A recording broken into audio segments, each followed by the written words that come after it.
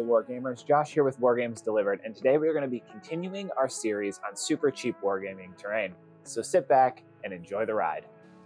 So we're going to start off with a couple of different sizes of cardboard here. This cardboard piece that I'm using is just for measuring. We wanted it to be roughly the height of a miniature. I wanted the miniatures to be able to take cover on it, so I did measure it using a miniature, and we are going to go ahead and cut out a couple of rough sizes of this, and then we're going to switch over to a thinner piece of cardboard, and we're going to once again measure it so that it is as wide as it is tall for stability, because these are going to have a little bit of weight to them that we're going to add on in the later sections so that they're not super easy to tip over.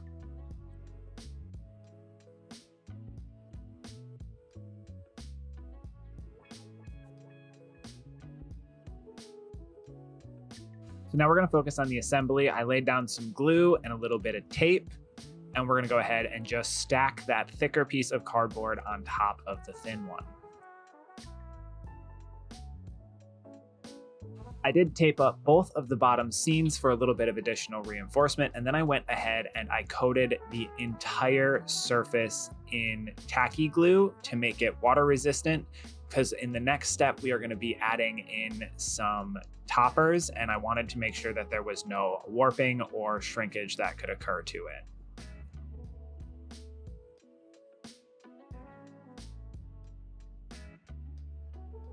So for this next step, I chose to use dry deck spackling. It starts off pink and then ends its life white.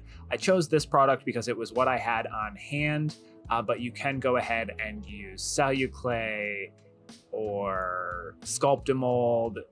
Any spackling will work. And then I gave this entire thing a coat of this spackling. I was not careful about the application. I wanted just to get a rough covering across everything, the entirety of this stone wall.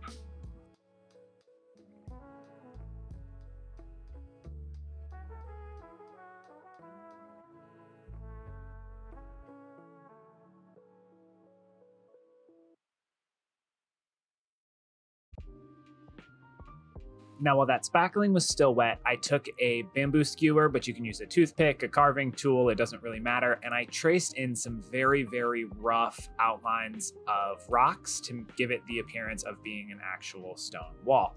I was not careful, I didn't measure any of this out, I didn't plan anything, I just put lines wherever I felt like it to make it look like stone.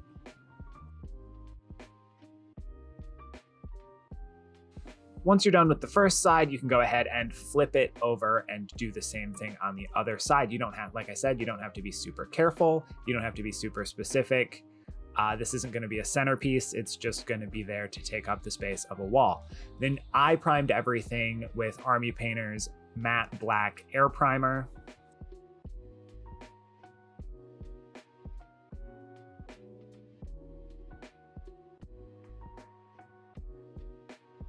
The first of our three colors is going to be from the original war paint line. It's going to be dark stone, and this is going to be our heaviest dry brush. Now, you are going to knock a bunch of things loose if you did it the same way that I did, but that is okay. It'll all get covered up in the next step. So go ahead and dry brush everything with this heavy, heavy layer of dark stone.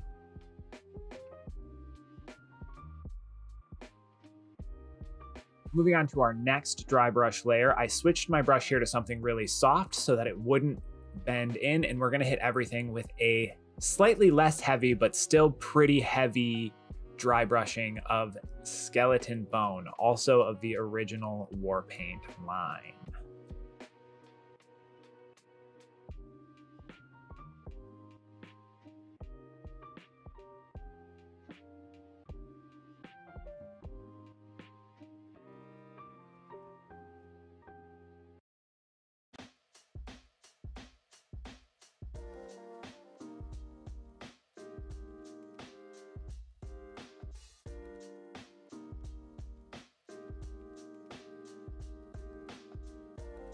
Then we're going to come in with our final layer, this is going to be the lightest dry brush. So I switched over to a fan brush so that I could really keep it on top and only hit those raised edges. And that is going to be white.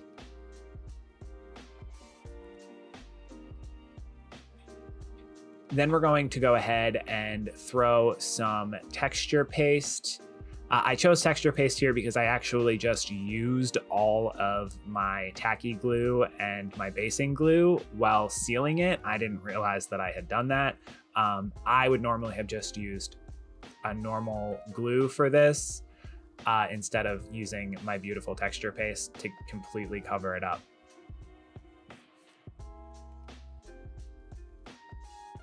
The absolute final step is just covering that texture paste in a terrain mix. This is one that I have pre-mixed up that I used for the majority of the bases of my US Airborne Army.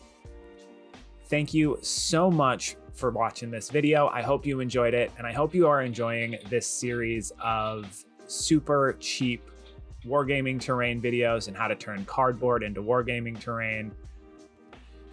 Until next time, I'm Josh, and this is Wargames Delivered. Bye.